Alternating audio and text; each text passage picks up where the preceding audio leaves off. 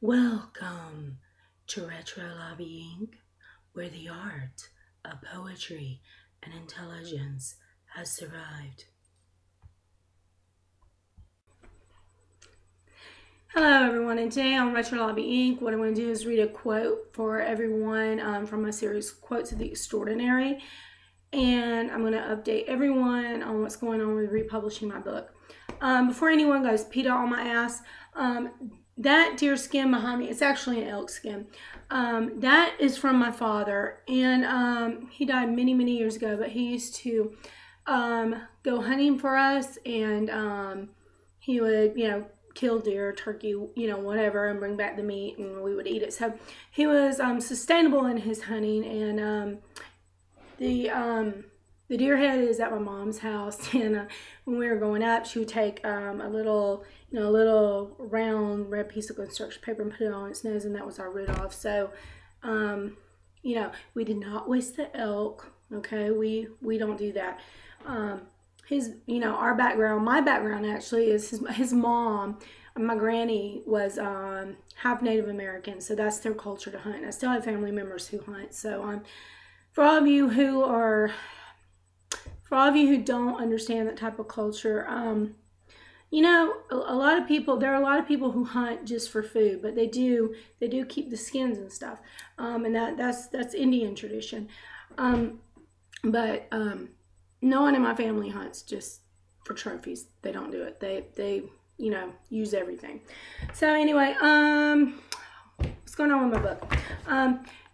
Through the Silent Caldera, I did reformat this. I do have it ready to republish. Everything is done except the About Me and I believe epilogue. Yes, the epilogues.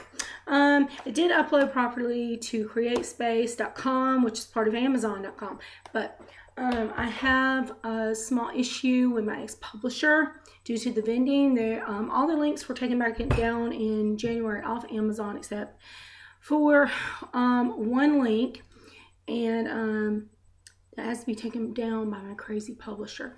So I was going to get my lawyer to take care of it, and I actually ended up talking to Brianna's dad, and Brianna's dad, which his name is Shabazz, he's kind of, we're not going to talk about this on video. But anyway, he said he would take care of the issue for me. He has a very lawyer mentality. So he will get it done, and it will be taken care of. Hopefully by later today, because today right now is Monday at 5:49 in the morning. And hopefully it will be taken care of by this afternoon. I'm hoping. Everyone pray, send good vibes to me, whatever you do. I need the vending issue taken care of so I can republish my book, so I can, get it transferred over to ebook and all that good stuff. Plus, I've been forever on this book. I need to do my other books. I need to do my other two books, Bound by Passion, Brilliance Reigns, and I need to do my book for my children, which is going to be The Magical Caldera. So, I have a lot of stuff planned. I have titles of books actually just backed up. I think at least to 7 now. So, oh my God. Oh, speaking of my dad, I want to show you a picture of my dad because, he passed away many, many years ago. But this is a picture of my dad. I don't know if you can see this very well. Without the glare on it. That's my dad. Hold on. Oh, that's my dad. And his name was Billy, and actually this is who the book's dedicated to, my father, because he bought me my first typewriter, and he was always encouraging me to write. He was just, we got along. We had this, I don't know how to describe it. We just knew each other. We had this kind of silent vibe, and we knew each other very well. Anyway, this is another picture. Pictures of my dad. Hold on. There they are. That's my dad. So, yeah, I know. He doesn't look much like me. We have the same nose, though. But yeah, that's my dad. So, very important person in my life. It's amazing when you lose someone, what grief can do. I mean, everybody always blames, everything on, like drugs and alcohol and this and that. But you know what? It takes an event in a person's life to really push them over to the edge where they do crazy stuff. And usually the number one thing that I've seen in my lifetime has been grief. And it drives people to just do the worst mad things ever. Okay, there's another issue on Retro Lobby Ink, and I really don't know how to talk about this one because, you know, it could offend some people. But some people tend to read my poetry and my quotes of the extraordinary, and they tend to fall in love with me for some weird, bizarre reason. I don't know why. And I honestly don't know what to say about it. I'm extremely flattered. I mean, really, I've had this happen so many times. See, I had it happen last year, and I'm not gonna tell everyone about that because it was a very bizarre case. I only told a few people, but you know, me and the person have worked everything out, so we are, you know, cool with each other at this moment. So, you know, and he was having a hard time, so I'm really not gonna discuss that, okay? But then I had another person this year who the same problem occurred, but it wasn't as extreme.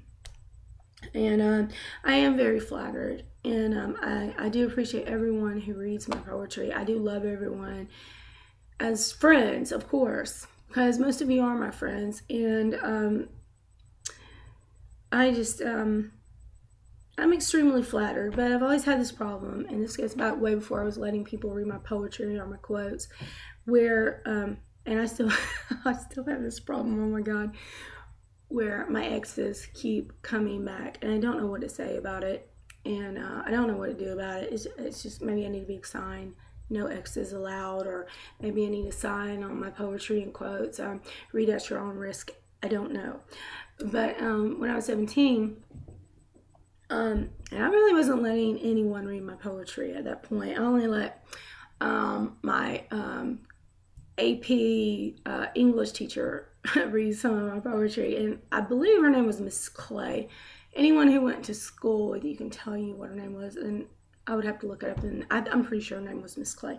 But she, you know, she read my poetry, and she was just like blown away because she gave us a certain assignment, right? And she said, all right, she said, you guys have to write an essay about, you know, some literature thing, you know, about a book. And I did mine on 1984, but I did it in poetry. And she said, you guys can write it in any form you want to, play, poetry, essay, whatever. She you know, she's like, I don't care, just get it done, you know. And so I was like, well, okay, you asked for it. So I wrote the whole thing in poetry, and she gave me a poet's market after that. But that was the first A I got in her class, and she was not an easy person to get an A from. She was not, oh my God. But anyway, so that was I guess the first time in my life that I really knew, you know, I had a lot of talent as a poet. But going back to the whole men and the people, the men fall in love with me. I've had a couple of issues with women, but you know, they're usually a lot easier to deal with because, hello, they're women. Women are easier to deal with.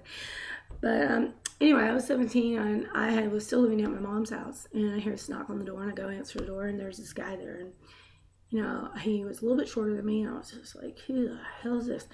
And you know, I'm not going to tell you his name. He says, hey, Karen, you know, this is so-so. And I was like, oh, okay, yeah, I remember you, yeah. Because, you know, it's kind of hard to forget someone that, you know, you first kissed. You know, this is who this was. This is the guy who taught me how to kiss. The guy that was just wow. And he was wow. And he knew how to play Billy Joel on that piano. So he was, I mean, you know, he was one of these fabulous guys, but he was kind of you know, kind of full of himself a little bit. And so he came back and he wanted to talk to me, and I thought, this is getting weird. You know, dude, I haven't seen you in 5 years, right? So I said, okay. So he said, well, come on out to the car, I want to talk to you. And I was like, okay. So I did. And he said, Karen, he said, I just wanted to tell you I'm sorry for the way I treated you, and that I should have listened to you. and that he said, I'm really sorry. And I was like, okay, this is getting weird, but okay, thank you. I said, I appreciate it, thanks, And then he says to me, he says, I have a baby on the way and I'm getting married. And he says, and I'm going in the military. And it's like a scene, I swear to God, like out of like the 1940s or something. It was really, or excuse me, I have to back up a little bit more, like, it was like a World War II scene, where the guy's going off to the military. It was really like that. It was bizarre. So I just kind of looked at him and I was like, okay, that's really good for you, I mean, what am I supposed to say to that, right? Then all of a sudden he says, can I give you one last kiss before I leave? And I was like, wow. So, and let me tell you, this guy could kiss. I mean, I've kissed plenty of people after this guy, and let me tell you, this guy can kiss. This guy is like, never met anyone else who could kiss as good as this guy, ever. I'm not joking. I've taught people how to kiss. This is how good this guy kissed. I don't know where he learned it from, or if it was genetic or whatever. But, so like, yeah, so he gave me a pet goodbye, and never saw him again. But that's not the point. The point is always having these exes come back, and now, people read my poetry and they read my quotes, and they're always, some people tend to go head over heels and, fall in love and all that kind of stuff. And, I don't know what to do about it. If you do fall in love with me or something, I'm very flattered. And, if you get mad at me, that's your own fault. I really can't do anything about it. And, if I wasn't happy with the person I'm with, yeah, I might think about it. But, so please read my poetry at your own risk and my quotes. That's all I know to say about it. I don't have any advice on it. I don't know. It's a weird thing. And the thing with my ex is always coming back. It's a weird thing. I tried to get rid of another ex before. Oh my God. And you know what he did? I left, and he made me upset that morning, so I put on my makeup and I left, when I went back home. Damn if he wasn't there like 2 hours later, begging me to come back and this and that. And, and that was the second time it happened. And it's happened and happened and happened. So, I mean, I don't know. If you have this problem that I have, God, just say no. Anyway, that's all I wanted to say. Maybe I will put up a big thing, read at your own risk or whatever. I don't know. But anyway, let's read the Quotes of Extraordinary today, and let's end with that. And I don't really have anything to say about this one. This one I wrote for someone very important to me, very special, someone that I love very much. So that's all I'm going to say about it. And you know who you are. So, all right, let's read this. Enigmatically cryptic violins serenade me so precariously, permeating my soul to come hither towards their luscious melodies. And I wrote that one on 2/15/2012, and I wrote it at 12:26 at night.